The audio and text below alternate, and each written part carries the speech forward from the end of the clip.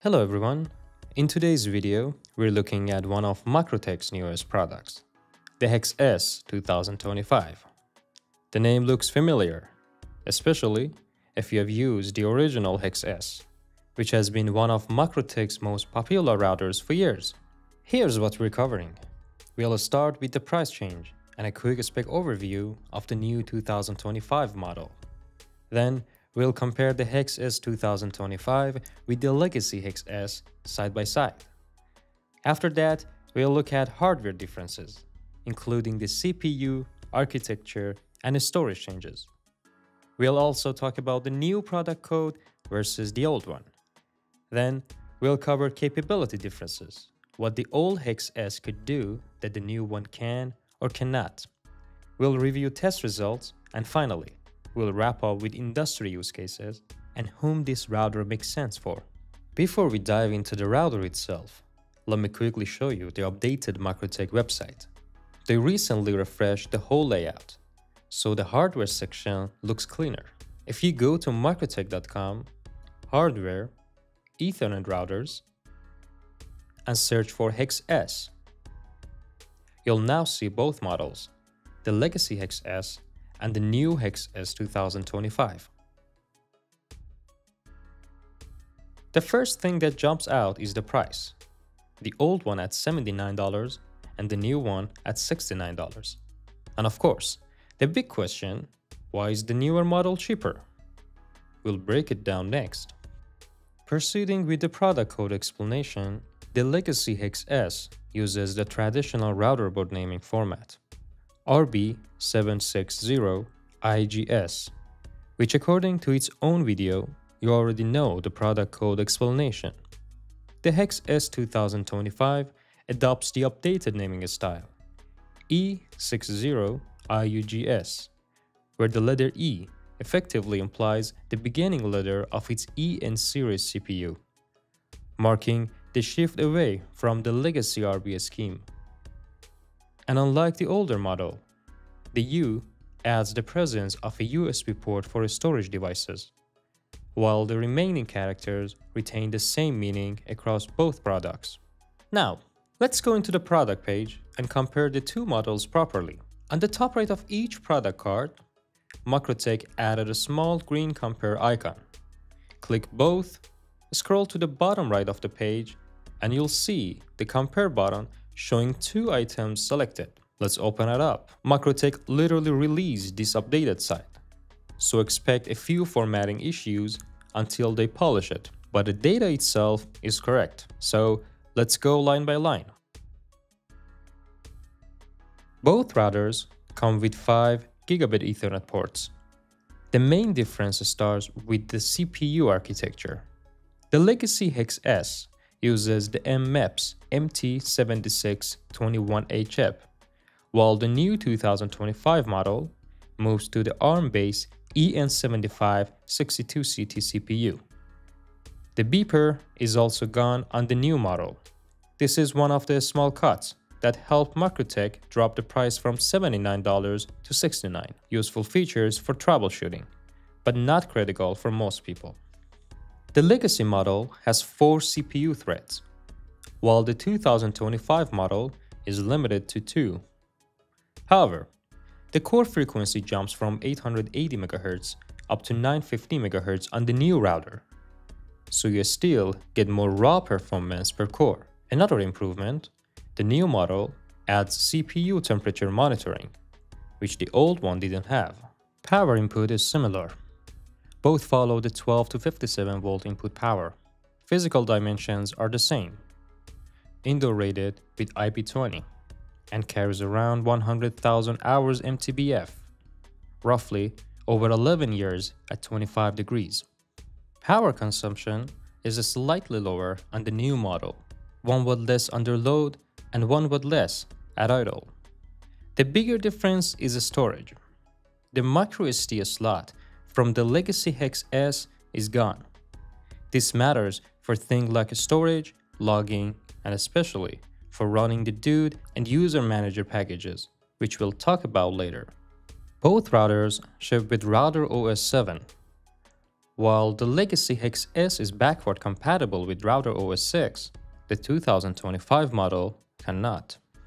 RAM has doubled on the 2025 version, and internal storage has also improved from 16 MB of flash to 128 MB of NAND. The SFP interface also changed. The legacy unit uses a gigabit fiber interface, while the 2025 model supports 2.5 gigabit. We'll talk about the challenges with that port and real-world compatibility later. The switch chip on the new 2025 model has been updated to the newer EN7523.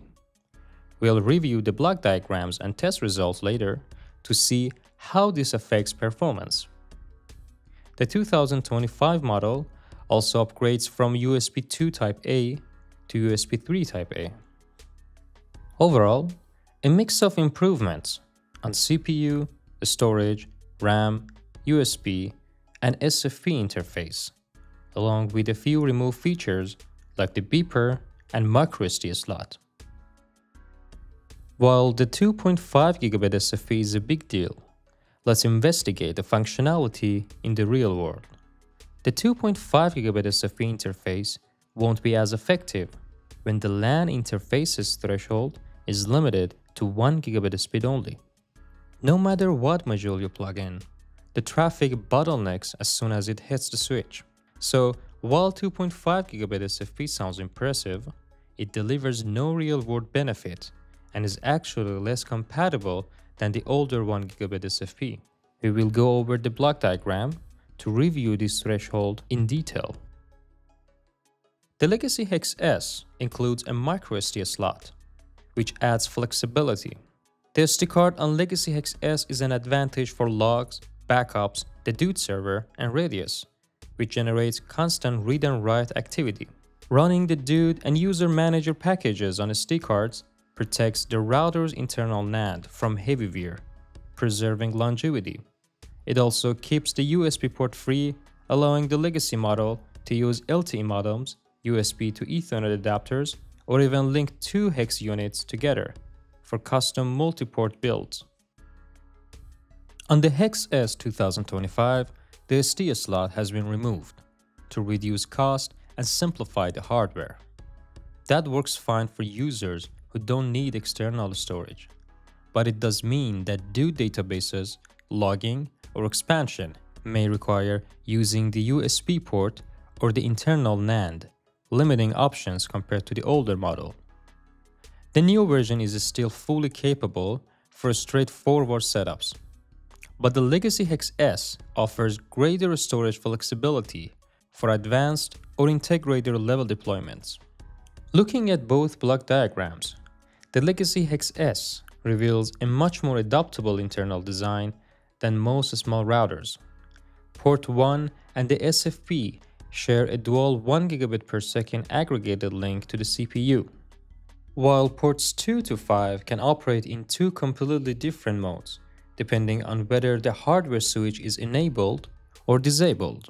In enabled switching mode, those ports sit behind the integrated switch chip, allowing LAN-to-LAN traffic to move at wire speed without ever touching the CPU.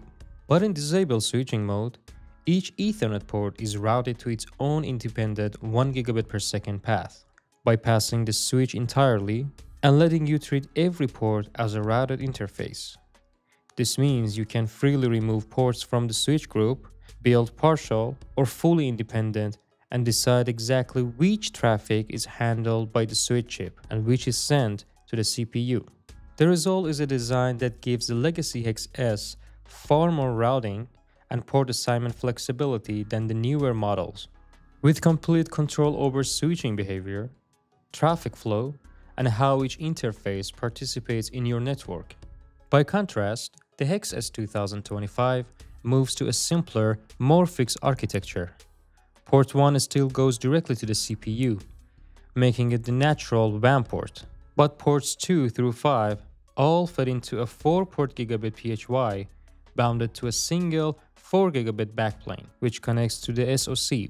This allows a smooth LAN-to-LAN communication without bottlenecks, but it also means those ports are permanently grouped at the switching level and cannot be decoupled the way they can on the older model. The SFP path also changes. Although it supports 2.5 gigabit speed, it terminates directly at the CPU and is ultimately constrained by the surrounding 1 gigabit Ethernet ports, so the practical throughput remains the same as before. MikroTik provides full all-port bridging tests across several configurations and packet sizes. In the large 1518-byte results, the new hEX 2025 reaches about 4.1 gigabit per second on fast path bridging on all ports combined, compared to the legacy hEX at roughly 1.7 gigabit per second. This gives the newer EN7562CT a clear lead in high volume and large packet bridging. As expected, throughput drops with the smaller packets or when bridge filtering is applied.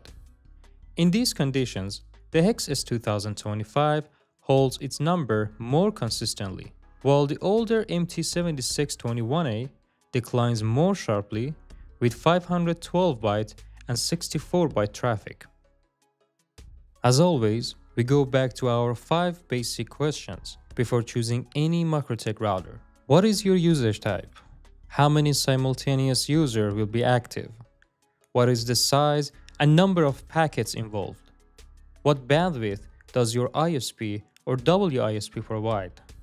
Is the traffic normal or encrypted? Both versions of the hEX deliver a strong set of practical network solutions. They support L2TP IPsec and WireGuard VPN for secure site-to-site links, as well as remote access VPN for users connecting from outside the network.